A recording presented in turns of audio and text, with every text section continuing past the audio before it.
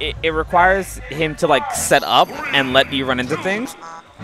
Trying to box with him gets your projectiles ran through with forward air. The other thing about this is that Mr. E is one of the best ledge trappers in the world. Don't at me. Sure, at me. I don't at me. Yeah. But he's one of the best ledge trappers in the world. And, you know, Villager is a kind of character that in an effort to gain space will often be putting himself in the corner, possibly off the stage. And I actually think the only player I've seen that isn't a problem for is Numbers versus E, and that's why Numbers does so well against E. And I don't think Pokelam quite has that same degree of being sneaky and able to turn the ledge to his advantage. He's willing to go to the ledge, but not necessarily it's a place where he can actually get things started from. Look at all his corner pressure. Yeah, see, my thing here is I just want Pokelam to make more space. I don't want him to try to like set up in E's face like that was so good. Really good. I've never seen him do that. That was so didn't think it was gonna hit the right timing because the balloon actually extended the hitbox, so it made it slower. I mean, it seemed like I think he only hit one of the balloons though. He's fine now. He's Villager.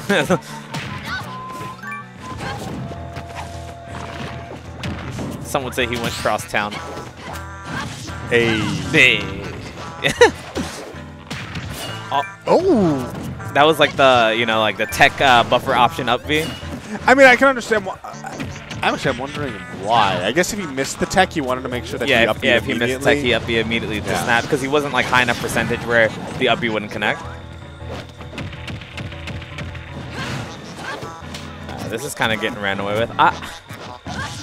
And he waits out the spot dodge. Like, this is the sort of thing where, yeah, Mr. E is looking absolutely brilliant right now. As I say that, well, he tried to catch him like dropping shield. He tried to catch him out of an option.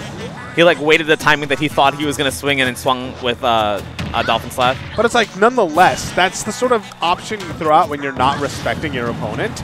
Because it's like, what is the risk reward? The reward is you get the stock, sure, but he's already at 150. The risk is that he has so much lag, he couldn't, no, that's why he died for it. He is still looking pretty good right now, you know, up by almost in a clean stock. I think he's, now lapped in percent. But nonetheless, like, Pokelam has ways of taking stocks very early. He could feasibly make this comeback happen, but only if Mr. E basically ends up giving him those sort of risk rewards that can allow for him to make that comeback. But this is what I'm saying. Like, you see how he's kind of like stuck between every time I do an option, I'm getting approached with forward air. And the question is, how can he make it so that he's still allowed to layer and do more than one or two options before he has to like get an aerial walk through him? Oh man, they're gonna take it. Yeah, that was just solid all around. There's not very like many mistakes other than, I mean, mistakes is like a weird word to put it, but like the Dolphin Slash obviously got punished. He didn't need to do that, but who cares? He had the stock lead. He wanted to just, you know, make him aware that this is something I'm willing to do. That's true, and it's also the sort of thing where, like, if you don't respect your opponent and still win, then I say you were giving them just the right amount of respect. Yeah. Oh, I think he switches because is that a Steve switch? Is that what that is? He plays Smash on.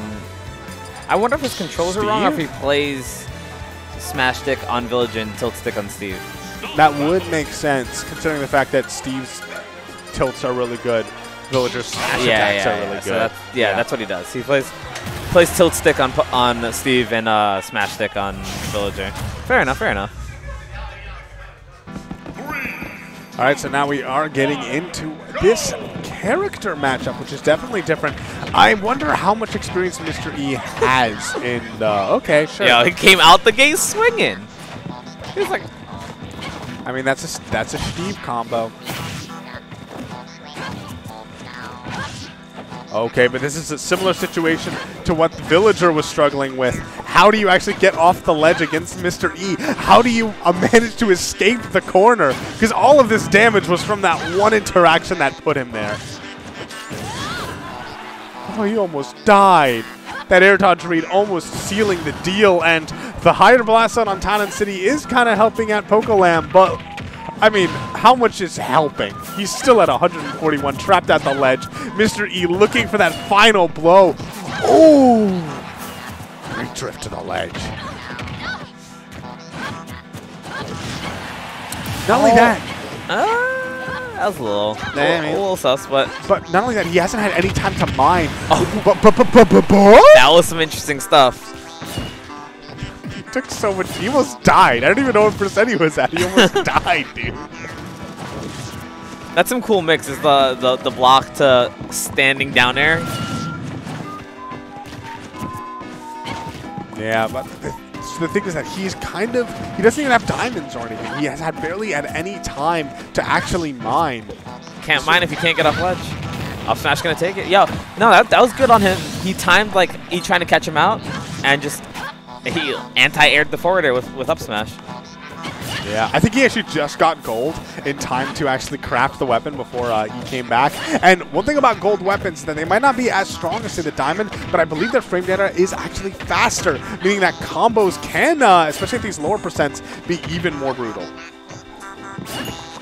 I wonder how intentional that is, but that's interesting too, to have like the block like one space in from the ledge. It makes Dolphin Slash not able to poke you. So he gets to stand at ledge where he wants to stand for the edge guard without fear of Dolphin Slash hitting him.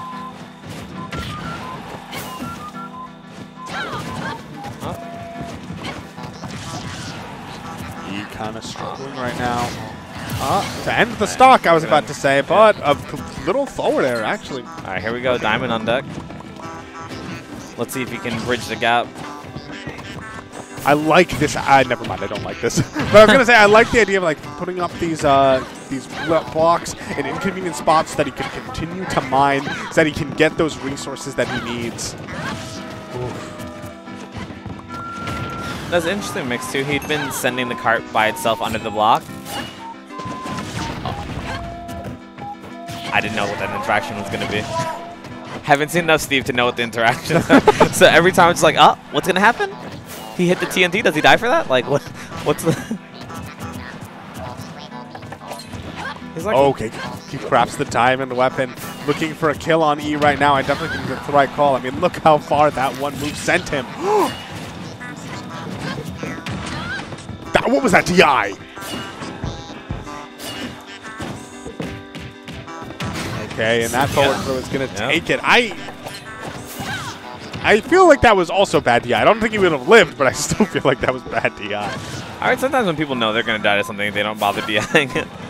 Yeah, well, that is true. Sometimes it's like, I need to make sure that those frames matter in terms of timeout. So. Yeah, Dolphin Slash a really convenient answer to I'm not getting caught in these strings. Yeah. That's going to be E taking the set 2-0. I do think the Steve pick was the right call, but Mr. E just still did his thing and managed